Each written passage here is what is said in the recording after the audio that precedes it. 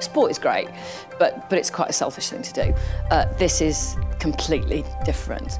And you feel that sense of responsibility every day when you walk in through the front entrance. People out there might just think we are made up of elderly people, and that isn't the case. When people ask me how did I get into the House of Lords, I said by lying, cheating and stealing. I ended up in the prison system, so I became highly skilled and educated by the British prison system. So you are able to get a big group of expert people entering politics who may otherwise never have considered that career, and I think that's incredibly important for our democracy.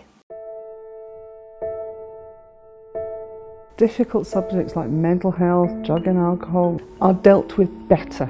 We're there for a long time, we get to know our subject areas, we get to know the people within them, and people come and talk to us. We have an obligation to speak on behalf of those who don't have a voice. I think it's the ability to make a difference, to influence government policy or to influence legislation.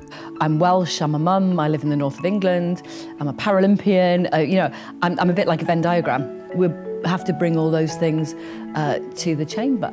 We have people from 28 different religious backgrounds, different walks of life, privately educated, a lot of state educated, a lot of disabled people. House of Lords is anything.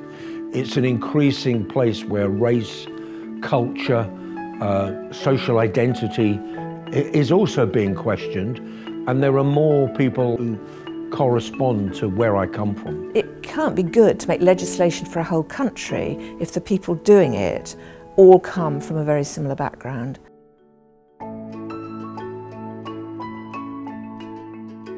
The Life Peerages Act has meant that a different group of people are able, in a very positive way, to come together, to contribute to political life, to bring together all their knowledge, their experience, their lived life, and are able to make a positive difference to legislation. The introduction of the Life Peerages Act had many implications.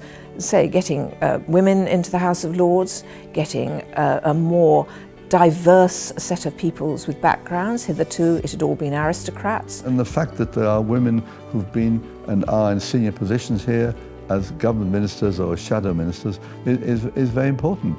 It's a sign that the Lord is able to move pretty quickly in the direction it should. I honestly do think that the inclusion of women, and in the last 20 years in the House of Lords it has really accelerated, has really shown what a force for good equalities legislation can be.